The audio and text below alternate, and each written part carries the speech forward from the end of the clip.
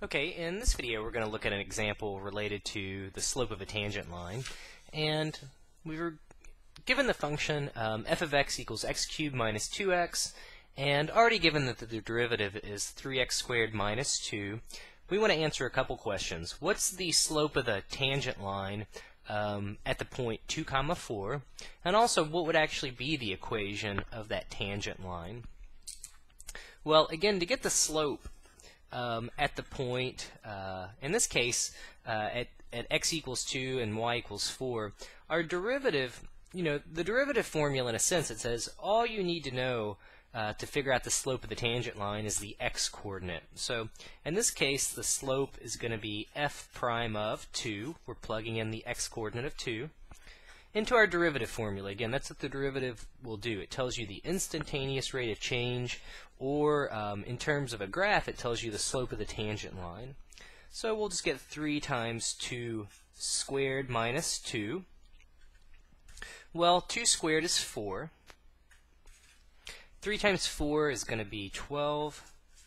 12 minus 2 is 10. And again, that's going to be the slope of the tangent line at that point.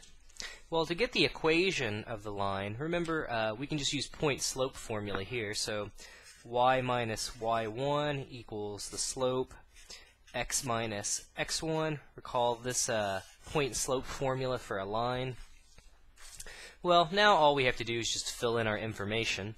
The point was given to us. Again, we're given the point 2, 4.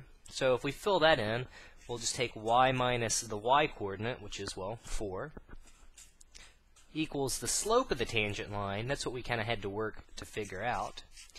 And then we'll take x minus the x-coordinate, which is positive 2. And we've now got the equation of our line. If you want to, we can always put this in slope-intercept form. So if we distribute the 10, we'll get 10x. 10 and negative 2 would be negative 20.